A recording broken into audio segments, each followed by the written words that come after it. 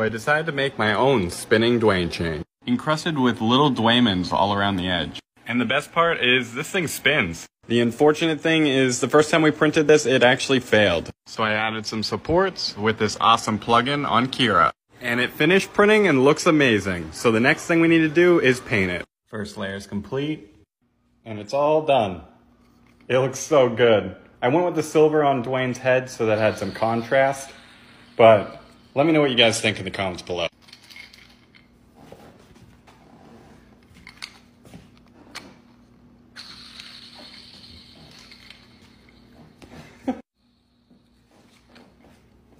So sick. I love it.